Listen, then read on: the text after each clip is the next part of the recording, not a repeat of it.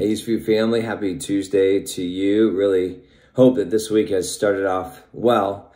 You know, we're in John 17, and it's the priestly prayer. It's the final part of this upper room discourse. And Jesus is praying to his Heavenly Father, but he's also praying over his followers. He's praying over, ultimately, of us. And there's something key in here that, once again, Jesus is talking about throughout the book of John. John has captured this theme about eternal life and about believing that Jesus is the Son of God, that he's the true Messiah, and that it isn't just about like a knowledge that is of knowing, like a mental knowledge, but it's about truly believing. And we see Jesus himself go right back to this. I'm looking at John 17, verse 3. He's praying, and he says this, "And this is eternal life, that they know you, the only true God, and Jesus Christ, whom you have sent." He's speaking about himself.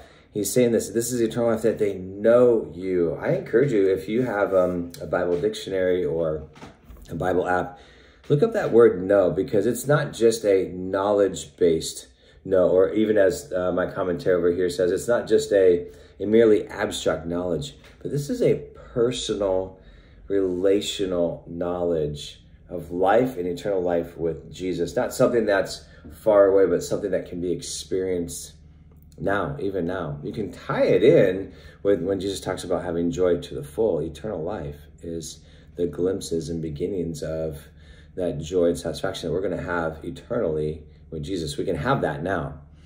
And what's super interesting to me is years and years later, John, again, the author of John, is writing, and in 1 John 5, he's talking about this personal belief. Like the only way to eternal life is truly believing in a relational belief of Jesus. Not just I know this to be true, but like I believe this to be true. 1 John 5:20 says it in this way. He says, "And we know that we have seen, and we know by personal experience that the Son of God has actually come into this world and has given us understanding and insight so that we may personally know him and who he is.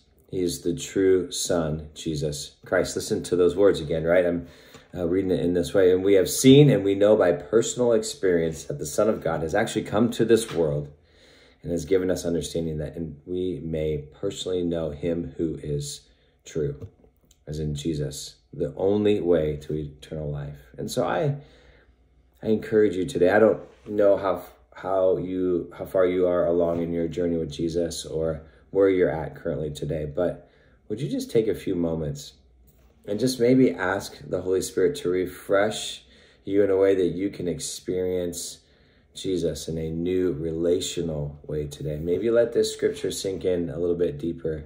Jesus desires not for you just to know of him, but to truly know him, and that is the only way to eternal life. Guys, thanks so much. I pray you have a great day.